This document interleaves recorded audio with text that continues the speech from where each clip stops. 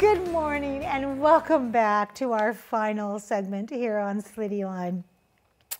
I often talk about blood because blood is life and blood doesn't lie, and we all need the gift of blood. And nobody knows that more than my guest right now here in the studio. Please join me in welcoming Kyle Boynton. You are the Community Engagement Manager person, our IT guy for Bloodworks Northwest. Absolutely. Welcome. Well, thank you so much for having me. I'm excited to talk to you about all this. I mean, we've had a great chat in the green room about how we both have intimately come to love blood. Yes, absolutely. Because if you're somebody who is afraid of blood, I want to say don't be afraid of blood. No. Because blood is life. Yep. It's what keeps us going in many, many ways. Let's talk about Bloodworks Northwest. First off, tell us a little bit about it so we get to know it as an organization here in our beloved city, but also how many people donate. Yeah, so we've been around for 75 years. We were originally the King County Blood Bank back in World War II. And then over time, as we expanded outside of the Seattle area, we became the Puget Sound Blood Center. And then we kept kind of expanding and working with hospitals in the Pacific Northwest. So we recently became Bloodworks Northwest about 5 years ago. So we are the largest blood bank in the Pacific Northwest. We supply blood to about 90 local hospitals. All of the blood that we collect stays local and supports these community hospitals that we work with. So we have about 250,000 active blood donors in our database right now. And so that is very key and crucial to maintaining these really good relationships with hospitals. So we always need donors. And even at that. Yeah, even at that, we're also seeing, our older demographic starting to age out, whether that's with medications they're on or, things like that. So we're actively trying to find creative ways to bring in the young people to donate blood. And young people and their healthy blood. Yes. Which we desperately need. Yes, we do. Speaking of that, you are brilliant because you have identified a place where you can access those healthy people and their blood. Tell us about this. So I have to admit, I was one of those people that was attracted to McMenamins, is what we're talking about. Who isn't? I was a huge fan of McMenamins even before working at Bloodworks. So when the opportunity came for us to work with them here in Tacoma, it was like a no-brainer because they are one of those establishments that are very rooted in their communities. Yep. They have great respect for these buildings that they take on, and they convert into these fantastic hotels, restaurants, venues, you name it. So it was very exciting to get to talk with them about this. So basically what we did is we started this partnership where we are doing monthly blood drives at the Elks Temple here in Tacoma. So we started in November. We had about 64 registered donors who came in. We collected 52 units of blood, and we actually had I think it was like 32 first-time donors, which is amazing for a first-time blood drive. So we put out all the stops for this. Like, everybody got this really cool co-branded T-shirt that says "Give blood or Elks." We love a good pun in the blood industry. And they also got discounts for food after their donation, because it was awesome to be able to see people come in and donate blood and then go get the famous McMenamins tater tots. Thank you, which they are so good. They're so addicting. Wait, now that I think about that, if you put blood donation equals McMenamins tater tots. Yeah. That's why we got 64 donors. Watch the masses ascend on McMenamins. I love that. Yeah.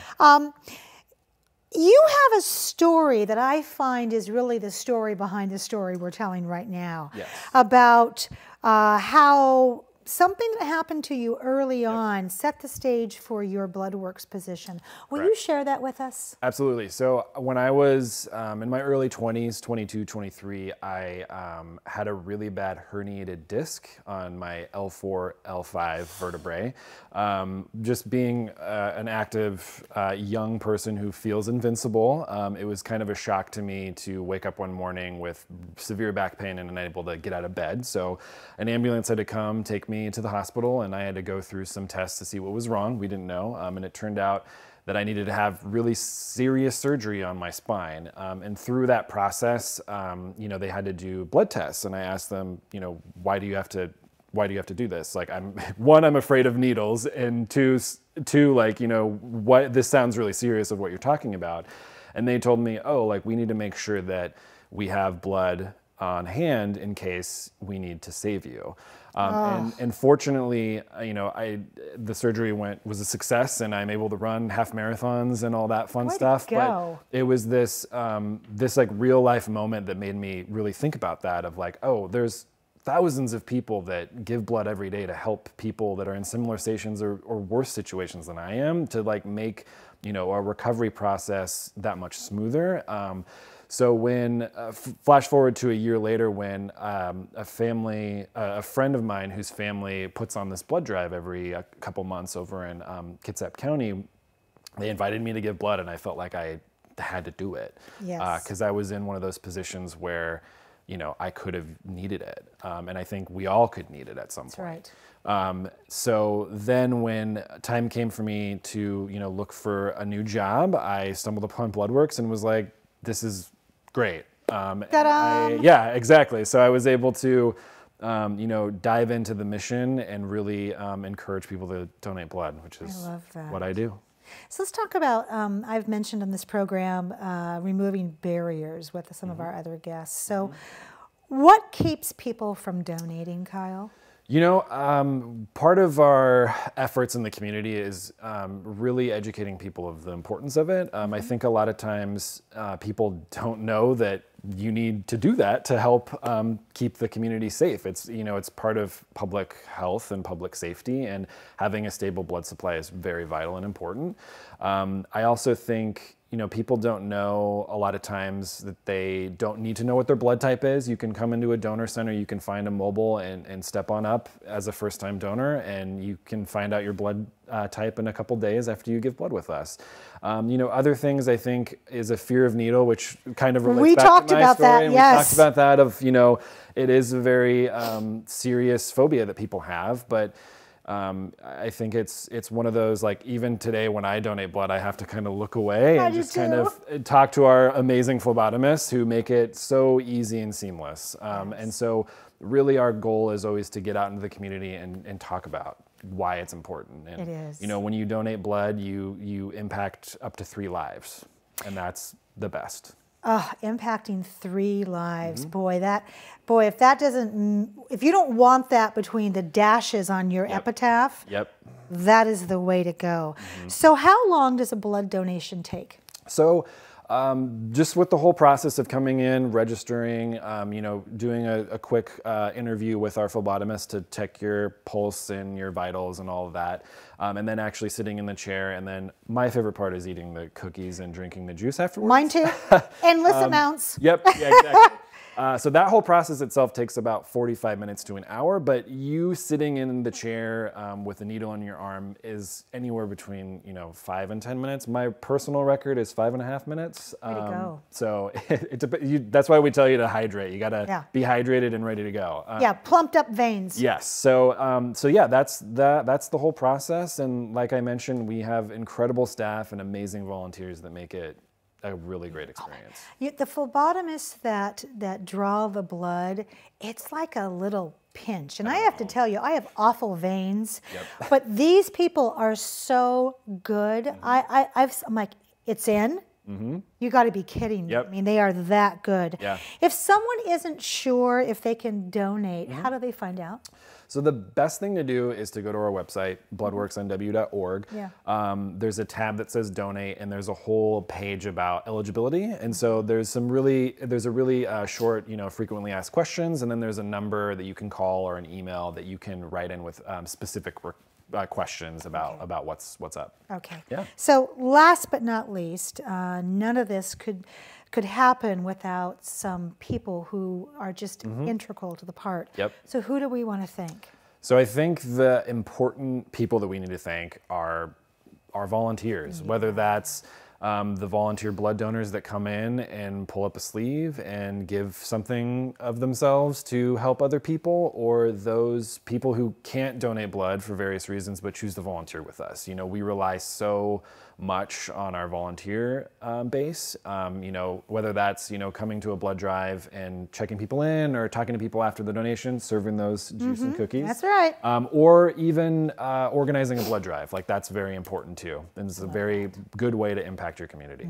Kyle, thank you so much. Thanks for having me. You're welcome for being here, and want you back on the couch to give us updates about how we can continue to keep Pierce County healthy. Yeah, let's do it. Happy New Year. Happy New Year to you too. All right. Well, that wraps up another great segment of CityLine. It is our end of the year CityLine, so I want to say a special thank you to our team here at CityLine for all of the amazing work that you have done for us in 2019, and for all the great guests that we had on the couch. Cannot thank you enough, so please continue in 2020 to go out there and pay it forward and be a part of the tapestry. And we'll see you right back here on CityLine in 2020. Take care.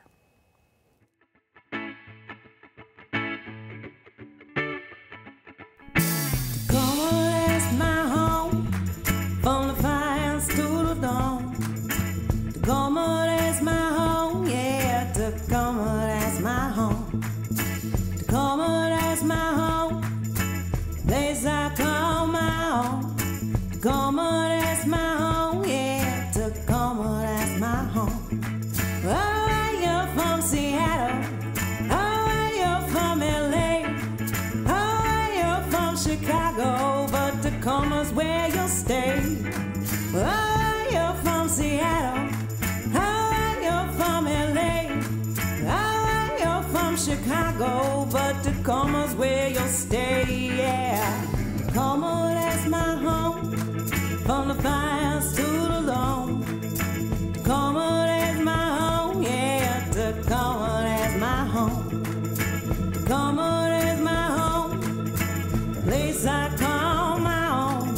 Tacoma, that's my home. Yeah, Tacoma, that's my home. Oh, you're from the easy. Oh, you're from Green Bay.